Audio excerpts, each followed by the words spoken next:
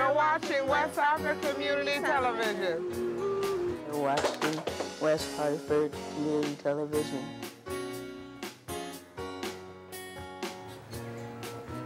You're watching West Hartford Community Television.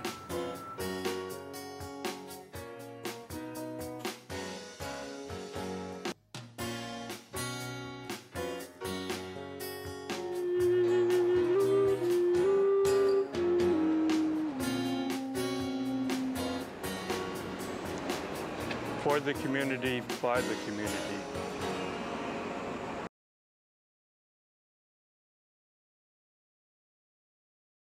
Hello, I'm Christine Beck. I am the current Poet Laureate of the town of West Hartford. Welcome to Poetry Around the Town.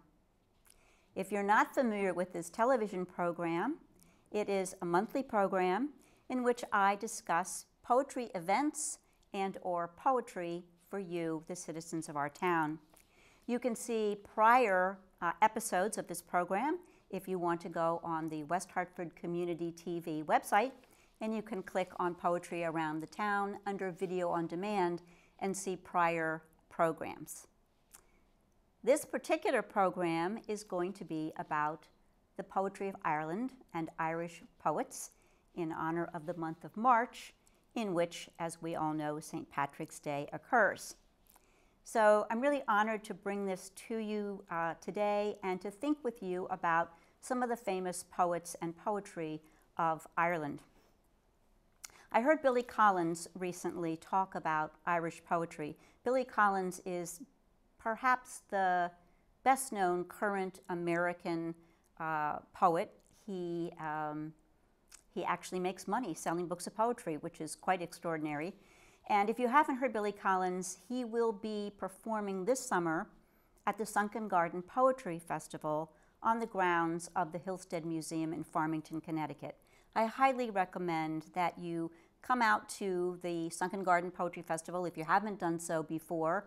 You can go on the website of either hillstead.org or sunkengardenpoetry.org and review the schedule of events for this coming summer. But Billy Collins, I believe, is going to be the first poet who will be reading as part of the series, and he's definitely someone not to be missed. In any event, Billy Collins was talking about Irish poetry, and he said one of the reasons he believes that Irish poetry is so famous is because, as he put it, poetry is a portable art. He said Ireland has no famous architecture, no famous opera, no famous works of painting, but it has words. And he believed that that was one of the reasons why we have such resonant poetry coming out of Ireland. You can agree or disagree with that. I thought it was an interesting perspective on Irish poetry. In any event, it's difficult to read and discuss Irish poetry without knowing a little bit about Irish history. So although this is not a history lesson, bear with me for a few moments while I give a little bit of background about Irish history and also some of the poets we'll be talking about today. So there was a very famous potato famine in Ireland. It began in the year 1845, and over 1 million people died as a result of the potato famine. So this is something that the knowledge of this has informed certainly all of the poets writing thereafter. And you'll see that specifically in a couple of the poems that I will read today.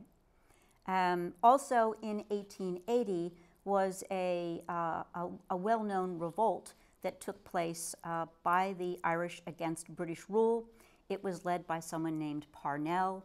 It was ultimately crushed, but you will hear Parnell referred to in one of the poems that I'm going to read today.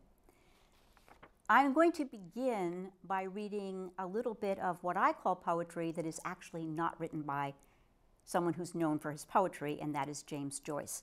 But I believe that James Joyce and his use of language has permeated the culture of Irish writers writing thereafter. I'm also going to read William Butler Yeats, who of course is probably the most famous Irish poet. and he was more or less a contemporary of James Joyce. That is to say, James Joyce published his famous book Ulysses in 1922. William Butler Yeats won the Nobel Prize for Literature in 1923. So although I don't take the position that Yeats was in particular influenced by James Joyce, I believe that many of the poets thereafter were. I'll also be reading some poems by Seamus Heaney, who was a contemporary Irish poet, born and lived in Ireland. He died in 2013, so he died relatively recently. And finally, I'm going to read some poetry by Evan Boland, a woman. Her first name is spelled E-V-A-N, and it's pronounced Evan. It's particularly important to me that I introduce you to a female Irish poet. I'll be talking a little bit more about her and her significance to the poetry of Ireland as we get to her work. So, let's get started. I want to read first a very short excerpt from Ulysses. It's from the chapter called The Sirens. The novel Ulysses was meant to resonate with the Greek poem about Ulysses and his attempts to get back home after the Trojan War. So the Sirens, of course, were living on an island, and they were singing their siren song. They were attempting to waylay the sailors who were on their ship. And so in this particular scene, it takes place in a bar in Dublin, and the siren, I suppose, is the barmaid. And there is another character whose name is Boylan, and Boylan is kind of the arch nemesis of the narrator of Ulysses. He's pompous, very well dressed, and what I want you to listen for is particularly the use of language in this very small excerpt. So it's from Ulysses by James Joyce in his chapter called Sirens. Boylan eyed, tossed to fat lips his chalice, drank off his chalice tiny, sucking the last fat, violet, syrupy drops. His spellbound eyes went after her gliding head as it went down the bar by mirrors, gilded arch for ginger ale, hock and claret glasses shimmering, a spiky shell, where it concerted, mirrored, bronze with sunnier bronze. By Bachelor's Walk, jog, jaunty, jingled, blazes Boyland, bachelor, in sun, in heat, mare's glossy rump a trot, with flick of whip on bounding tires, sprawled, warm-seated, Boylan impatience, ardent, bold, horn, have you the? Horn, have you the? Ha, ha, horn. So one of the reasons I love this is because James Joyce makes up words. And he makes up words that have a sound that appeals to him and to us and gives us a feeling for action. So when we hear, by Bachelor's Walk, jog, jaunty, jingled, blazes Boylan, we get a certain sense of this character, Blazes Boylan, and his jog, jaunty, jingle, which I think is terrific. And he's called ardent, bold, one word. Now again, James Joyce is making up words, and other poets certainly have been known for this characteristic of using words that are not really words. But I think it gives us a sense of part of this portfolio, if you will, of Irish language. Now I am going to turn to Yeats, as I mentioned that I would, William Butler Yeats. He was a Protestant. He was born in 1865, died in 1939, and he was known for a number of things. One is he felt very strongly in anchoring his poetry in the history of Ireland. This is after some initial poems that dealt with other places. He finally just came to believe, in part because of his association with other characters that he met who were very passionate about Ireland and the history of Ireland. So he wrote a lot. He wrote actually many poems about some Irish myths. He also became interested in the occult later in life, not unlike our own Connecticut poet James Merrill and his Ouija boards. And he was unlucky, I guess you would say, in love. He fell in love with a woman named Maud Gunn. He first proposed to her in 1921. He had an on and off again love affair with her for probably over 30 years, and many of his poems were written about that unrequited love. But she also had a passion for Irish history and for the role of Ireland, and I think that affected a lot of what he wrote. So the first poem you probably will be familiar with. It's called The Lake Isle of Innisfree. I will arise and go now, and go to Innisfree, and a small cabin build there, of clay and wattles made. 9 bean rows will I have there, a hive for the honey bee, and live alone in the bee-loud glade.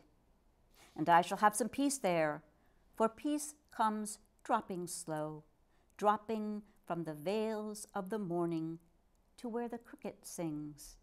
And there midnight's all a glimmer, and noon a purple glow, and evening full of the linnet's wings. I will arise and go now, for always night and day I hear lake water lapping with low sounds by the shore, while I stand on the roadway or on the pavement's gray. I hear it in the deep heart's core.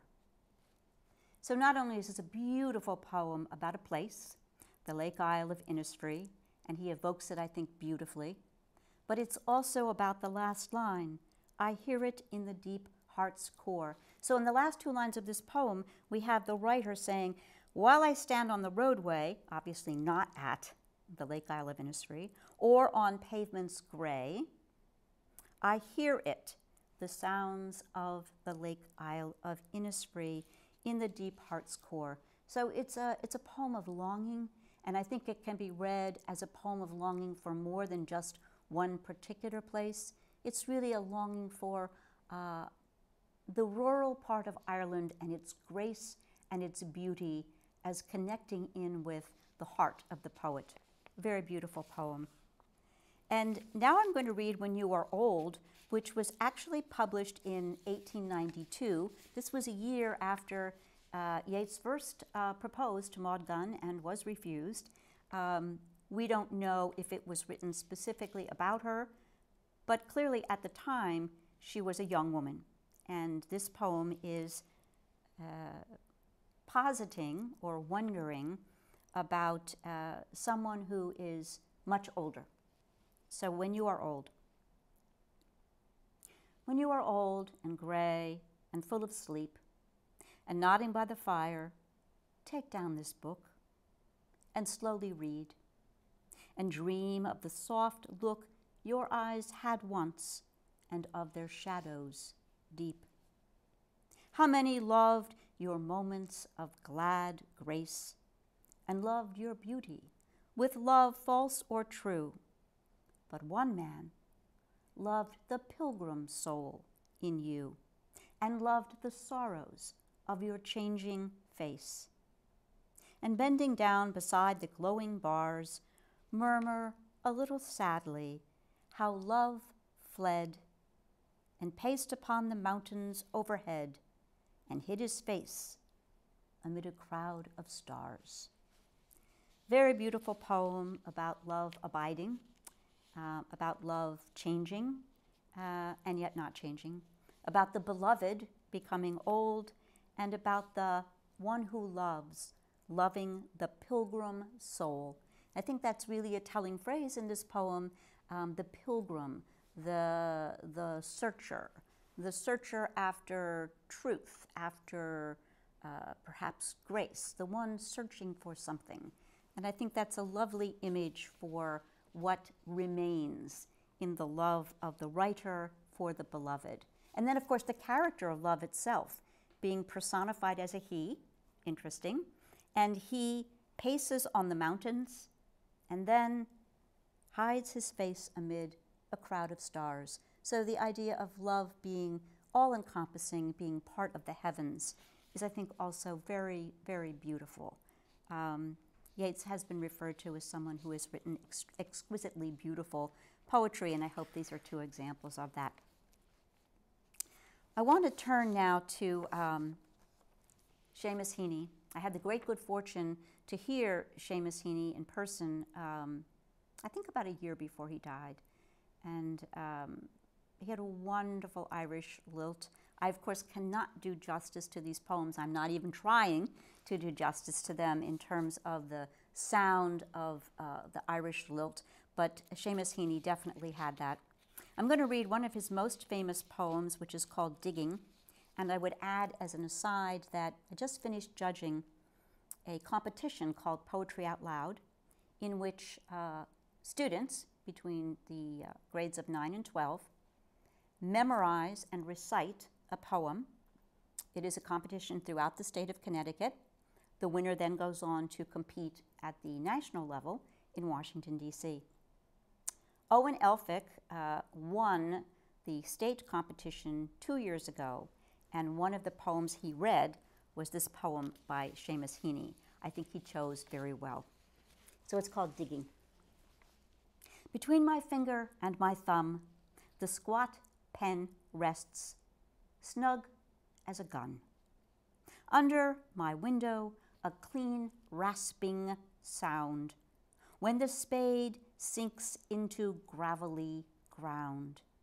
My father, digging. I look down till his straining rump among the flower beds bends low, comes up 20 years away, stooping in rhythm through potato drills where he was digging. The coarse boot nestled on the lug, the shaft against the inside knee was levered firmly. He rooted out tall tops, buried the bright edge deep, to scatter new potatoes that we picked, loving their cool hardness in our hands. By God, the old man could handle a spade, just like his old man. My grandfather cut more turf in a day than any other man on Turner's Bog. Once, I carried him milk in a bottle, corked sloppily with paper. He straightened up to drink it, then fell to right away, nicking and slicing neatly, heaving sods over his shoulder, going down and down for the good turf, digging. The cold smell of potato mold, the squelch and slap of soggy peat, the curt cuts of an edge through living roots awaken in my head. But I've no spade to follow men like them. Between my finger and my thumb, the squat pen rests. I'll dig with it. So I hope you can hear in this poem some of that resonance of James Joyce, some of that wonderful language about the nicking and slicing, neatly heaving sods. Again, that beautiful, beautiful repetition of sound in his poem. But also the very interesting juxtaposition between the pen, the spade, and the gun. Now, normally, a poet likes to surprise us at the end of a poem with what we call a turn in the poetry. So we would expect perhaps to see that gun show up at the end. And yet, Seamus Heaney brings it up at the very beginning. Between my finger and my thumb, the squat pen rests snug as a gun. Now, he never returns to the gun. We never hear anything more about the gun. It reminds me of a famous saying about drama. I've forgotten who said it. But it was, if you put a gun on the table in Act 1, it better go off by Act 3. In other words, you've created an expectation. Your audience expects if there's a gun there, something's going to happen with the gun. So the question is, what happens with Seamus Heaney's gun? What happens? I don't know the answer. You can probably look on the internet. There are probably a million different theories about this. I'll give you mine. So much of the history of Ireland involves guns. So much of the writing about the history in Ireland involves guns. And I believe that this gun is planted here to remind us that even people who are digging for potatoes or digging for turf are in some way imbued with the history of violence that is part of the history of Ireland. So go check that out, decide what you think. You can communicate with me on my website, which is christinebeck.net. Send me what you think about Seamus Heaney and the pen snug as a gun. I now want to turn to Evan Boland, as I said I would. Evan Boland is also a contemporary poet, born not too long after Seamus Heaney. He was born in 1939. She was born in 1944. Evan Boland is currently in her poetry appearances reading one poem that obviously is very important to her. She published it in 2008, and I'm going to begin with that poem and then go back to one of her earlier ones. It's called Quarantine. In the worst hour of the worst season, of the worst year, of a whole people, a man set out from the workhouse with his wife. He was walking. They were both walking north. She was sick with famine fever and could not keep up. He lifted her and put her on his back. He walked like that west and north, until at nightfall under freezing stars they arrived. In the morning they were both found dead, of cold, of hunger, of the toxins of a whole history. But her feet were held against his breastbone. The last heat of his flesh was his last gift to her. Let no love poem ever come to this threshold. There is no place here for the inexact praise of the easy graces and sensuality of the body. There is only time for this merciless inventory.